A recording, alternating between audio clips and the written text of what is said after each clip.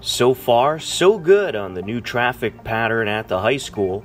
School Superintendent Dr. Carol Cavanaugh announced the new traffic pattern last week and said so far it has worked very well. You're looking at scenes of the morning drop-off from day 2 of the school year. You'll notice that traffic entering from the Milford side of Hayden Row is being directed to turn left into the main entrance of the high school, and traffic from the center of town is directed to turn into the Hopkins School driveway. So far, the new traffic pattern seems to be working quite smoothly and keeping the flow of traffic moving.